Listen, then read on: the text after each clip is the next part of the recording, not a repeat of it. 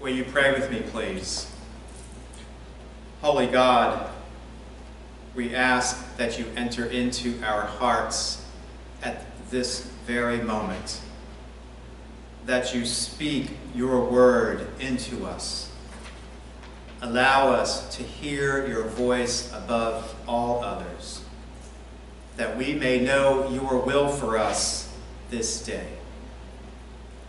And therefore I ask that any and all words that may come from my mouth, and all of the meditations of our hearts upon them, be pleasing to you, O God. Amen. Last month in May, we celebrated Mother's Day, and we spoke about a mother's love, and how the world could use the love of a mother right now. A love that is kind and compassionate, protective and caring, willing to lay down one's own life for the safety of her children. Well, today we celebrate Father's Day, and I want to repeat that same message, that the world sure could use the love of a father right now. A love that is kind and compassionate, protective and caring, willing to lay down one's own life for the safety of his children. There is always one issue, however, when crafting Mother's Day and Father's Day messages. And that is that some people, too many people, did not and do not have loving mothers and fathers. And that these celebration days can trigger hurtful memories and turn people away when a comparison is made between a mother's and a father's love and God's love for us. And while I know this one message today cannot instantly heal years of abuse, neglect, and lack of love, I want you to know that when we use the example of a parent's love for God's love, we are doing it in hopes of comparing what is best and most loving in people to what we can understand about God's love for us. Our dear friend Bob Jenkins used to say that we can only relate to other things by finding likeness in them. And that even with our best attempts, we still have to realize that what we know about God is limited. And therefore, we cannot limit the breadth and depth of God's love to the image of any one particular person, one particular father, but to an image of all the good qualities we would like in a father, that we would like from someone who is caring and kind, loving and compassionate, willing to lay down their own life for ours, who has created us out of compassion, breathed life into us with kindness, and came among us and did lay down his life for us. That one is the source of all of these things. That one is our God. For that is what the world needs right now. A God who loves us so much, who will never leave us orphaned, never turn away from us, never abandon us into isolation, loneliness, and fear. And isn't that what we really want? On some level, to know that we are not orphans of God, that even though our world and those within it may turn away from us, neglect us, simply forget to love us, that God never forgets, always remembers, always seeks to heal whatever is hurting within us. Imagining God as the one who holds the entire universe in his hands, who holds onto us with loving arms, who searches for us and runs towards us when we are found. Imagining God this way, we can know that we are indeed loved, and that even in the darkness of our own lives, God's face shines light upon us.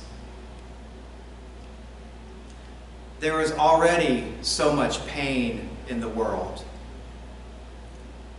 Our own individual pains and sufferings that work themselves into our lives, and the pains and sufferings that continue to be exposed in our world.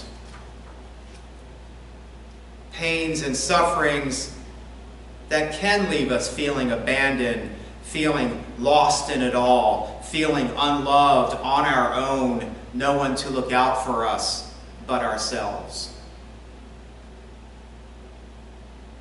But it doesn't have to be like that. One of my favorite stories in the Bible is a story about how a lost and hurting young man came to realize the love his father has for him. It is the story of the prodigal son, a boy who goes to his father and, seeking to leave his father, asks that he be given his inheritance so that he can go out on his own, out into the world, relying only on himself to get by.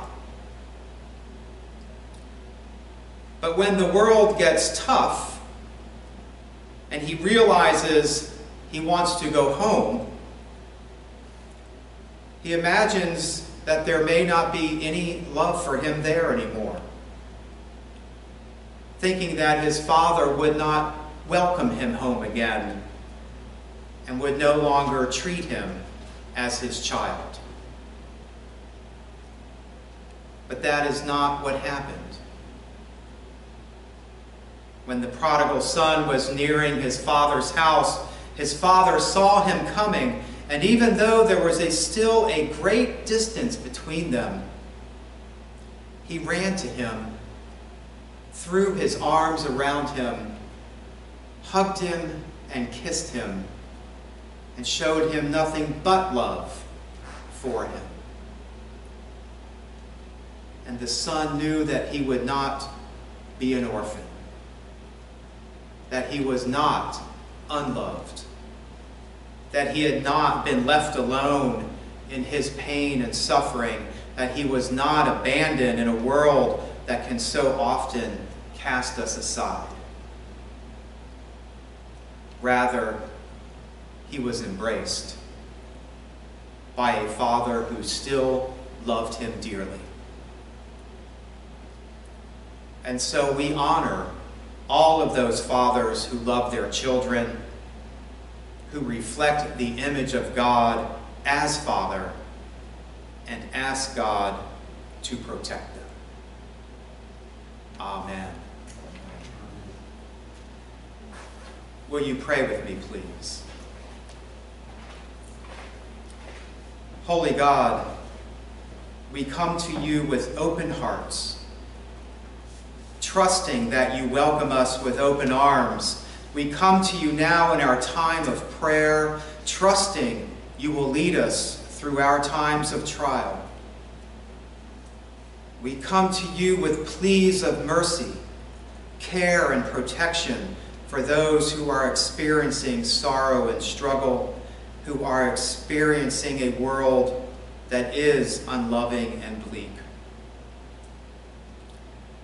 Reveal yourself as the creator of love, the embodiment of compassion, the spirit of embrace, our Father who art in heaven. Amen. And now, my friends, let us all take a moment of silence and allow the healing comfort of God's Holy Spirit to fall upon us.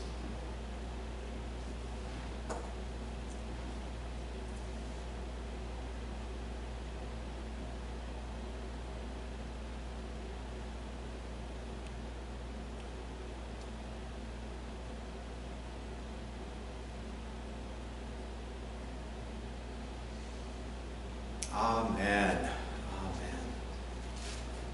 Now is the traditional time in our service when we receive our offerings for the church and our ministries, and I ask that we all continue to support our church.